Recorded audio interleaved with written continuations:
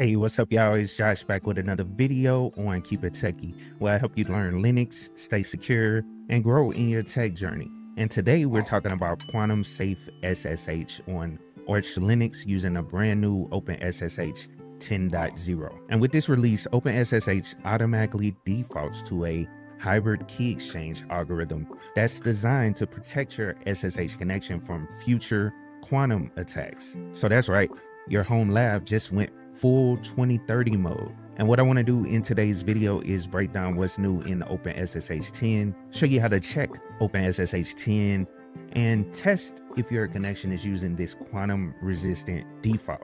So let's get into it.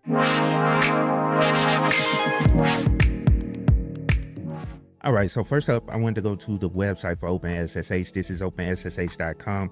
Of course, I'll have a link down in the description of the video, but this is where you can get all the information about OpenSSH, as well as the release notes for that latest release. So OpenSSH 10.0 was released on April 9th, 2025. So let me click right here, and this will take you to the release notes. And what I want to do is show you down here in the middle where it says new features. So this is that new hybrid post-quantum algorithm. And let me go down and break it down for you. This is basically the algorithm right here. But if we highlight LKEM768, this is the post-quantum algorithm standardized by NIST. And if we highlight the X25519, this is just the modern elliptic curve algorithm most people already use today. And then of course we got our SHA-256 at the end. But why is this a big deal? It's faster than the previous default. It's also quantum resistant. So even when those quantum computers go online and they start trying to break your algorithm, you're not toast. And then also it's used by default in OpenSSH 10. So no config changes are required as long as you have OpenSSH 10 on the client as well as the server, you're good to go. And then also, if you're using Arch Linux and you've updated recently, you're probably already using this without even realizing it. Now, let's go down there and hop over to my virtual machine so I can show you guys how to verify it and use it. What's up, y'all? If you've been watching my channel for a minute, you already know I stay talking about Linux. And if you're looking for a solid, reliable enterprise Linux distro, let me put you on to Rocky Linux. This is the go-to replacement for CentOS, and it's built for the community, by the community. It's got everything you need for a stable and secure Linux experience, whether you're running servers, home labs, or enterprise workloads. And the best part, it's backed by CIQ, making sure it stays rock solid for the long haul. So if you're tired of these companies pulling a plug on your favorite distros, Rocky Linux is where you need to be. And I've covered Rocky Linux before, and trust me, it's worth checking out. So head over to rockylinux.org to learn more and get started. All right, so I'm connected to my Arch Linux setup. This is a custom XFCE setup on Arch Linux. And one of the reasons I love Arch Linux and I use it on my main system is because it's always up to date. You get packages a whole lot faster. And if you're using Arch, then you want to run SSH-V, and this will let you know if you have that latest version. As you can see right there, OpenSSH 10.0 P2, and then it'll also show you OpenSSL right there is 3.5.0, which is fine. We just only care about the 10.0 up here, so we have that latest version of OpenSSH. And if you don't have it, all you have to do is update your system. On other distros, you may have to download the package and build it from source. But in Arch Linux, it's already out there, and you can just install it by just running pacman-syu and press enter and type in our password. And this will install that latest version of OpenSSH if it's not on there. And so I also have a server set up. Let me SSH into that right fast so you guys can just see that one as well. So 10.0.172, press enter, type in our password to log in, and we can run that same SSH-V command to get the version. And as you can see, we got the version. Here's the beautiful part. If both your client and your server are running OpenSSH 10, they will automatically use this new key exchange method. So you don't really need to touch your configuration files. But if you're like me and you like tinkering around with stuff, then you can set the crypto choice manually within the SSH configuration file. And since I'm on the server, let me go down and clear and get into the configuration file for SSH. So let's go sudo nano, and then under our etc directory, there's the SSH directory.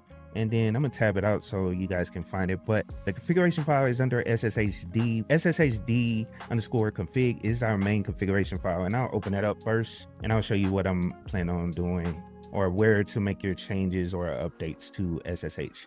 You don't want to really mess with this file, but if you look right here, it says include etc SSH SSHD underscore config.d and any configuration file under there. So include that in the main config. Unless you need to make changes to any of the stuff that's already here, like authentication method, or if you want to specify to only use key authentication, all those changes are in here. You can set the port, default port, all that good stuff is here, like I'm saying. Then you make those few changes here, but anything new you want to add to the configuration, let me show you guys where to modify that. So if we tab that out, it's directory, and then this is where I always modify under the 99_orchlinux.config. So this is the configuration file for SSHD for Orch Linux. So if you press in there, you'll see it at the top. It says SSHD underscore config defaults on Orch Linux. And you can just go down in here and specify the key algorithm that you want to use. So I'll go down and type it in for you guys, but it's KEX algorithm. And now all you have to do is specify the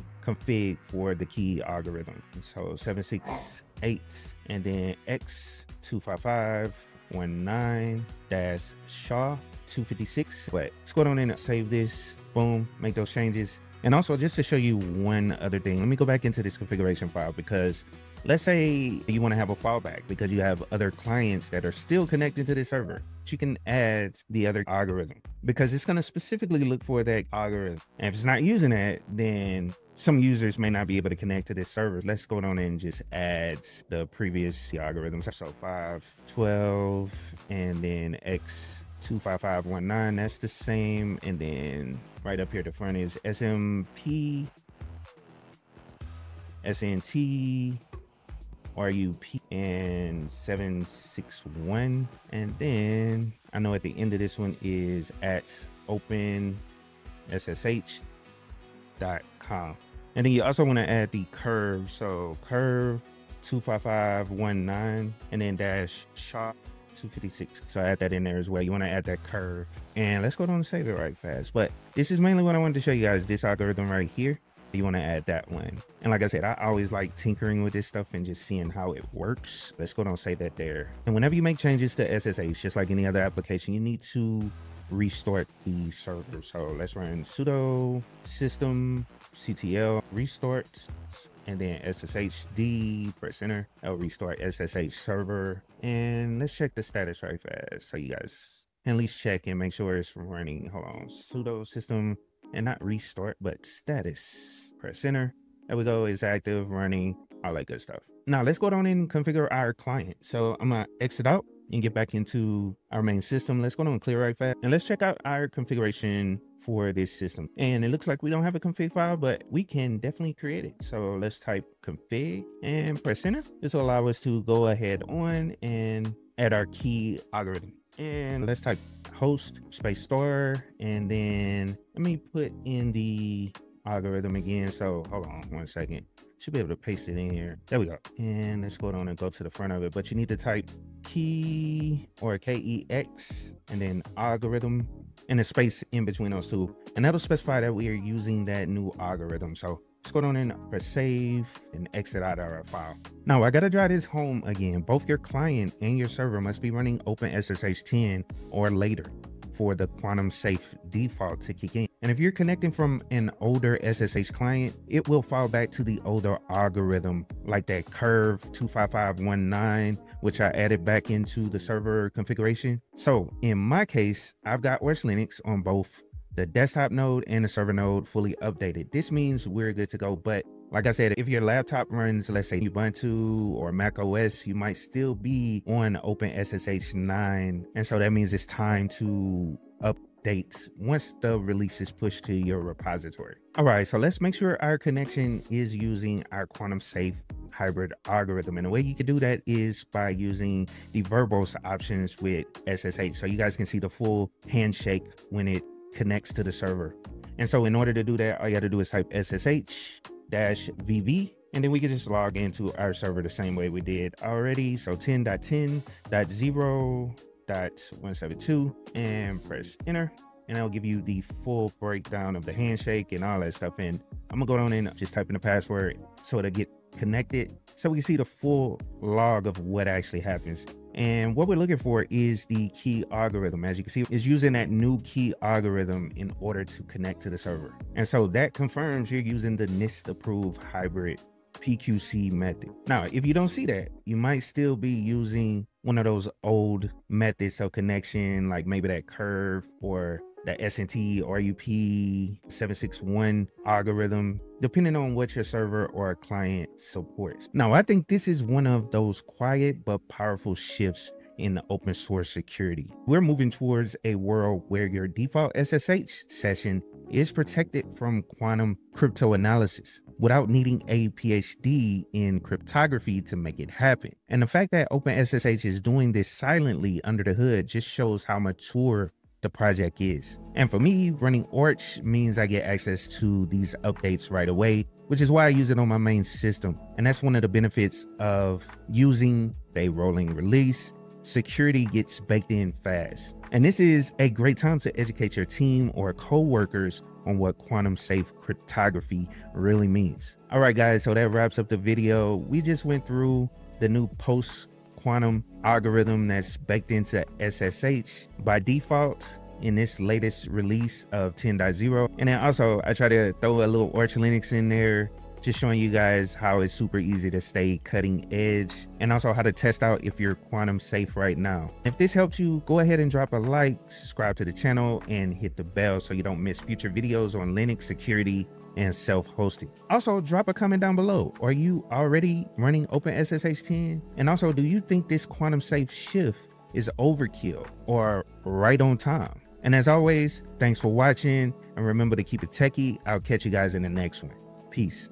Yo, what's up, y'all? Listen, if you've been sitting there thinking about making a move, let me tell you, tech is where it's at. I don't care where you coming from, whether you've got a degree, a GED, or just pure hustle. There's room for you in this game. You see, tech is more than just keyboards and code. It's solving problems, creating opportunities, and building the future. You already have what it takes, because tech doesn't care where you start. It cares where you're willing to go. You can teach yourself Linux, learn Python, break into cybersecurity, or even launch your own app. And the resources are out here for free. And yes, you heard me, free. Now, yeah, it's gonna take effort. You'll have to grind, but think about this. The time is gonna pass anyway, so why not invest it in a skill that'll change your life? I mean, tech doesn't just pay the bills, it opens doors to freedom, stability, and generational wealth. So stop doubting yourself, start small, stay consistent, and keep building. Because this isn't just a career, it's a movement. And guess what? You belong here.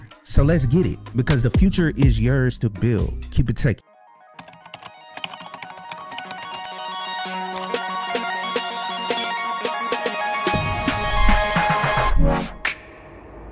Wow.